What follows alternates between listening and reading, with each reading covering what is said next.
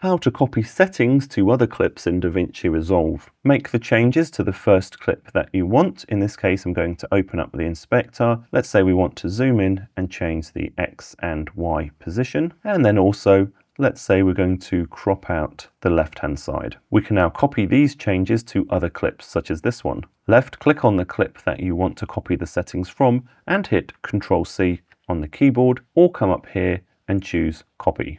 Next, select the clip that you want to paste these settings to, and either come up to the Edit menu and choose Paste Attributes, or the keyboard shortcut is Alt and V. This brings up this Paste Attributes window. DaVinci Resolve 20 introduced a nice update where it's only going to select these properties. You can see these tick marks that were copied from the previous clip. In the previous clip, we changed the zoom, we changed the position, and we changed the crop left. If you didn't want to paste the position change, you could uncheck that box. We'll leave it checked, and now we'll choose Apply.